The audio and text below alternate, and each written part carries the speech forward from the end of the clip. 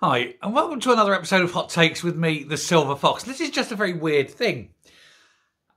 Germany, which has traditionally been rather low in spending on defence, has, for the last 3 or 4 months, upped their game. They've started spending a considerable amount on defence. They're building up their army. They're building up their air force. They've actually started to rebuild their navy. And the rumour has it that the German Chancellor says that he wants to make Germany the third biggest spender of defence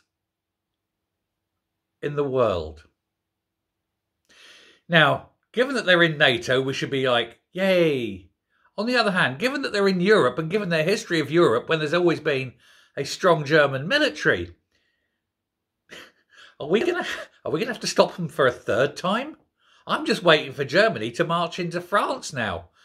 They've got a history. But can you imagine if Germany actually had the biggest military in Europe? France might be worried. The only thing for France, of course, is the one thing that they didn't have in 1914 and 1939 was nukes. So maybe Germany may think twice. But in reaction, Poland are going mad. Poland are buying everything. They're buying tanks from South Korea. They're buying planes and helicopters from the States. Poland are massing. Poland are building a bigger army than just about anyone else in Europe. And it makes you wonder, are they doing that to stop the Russians or to stop the Germans?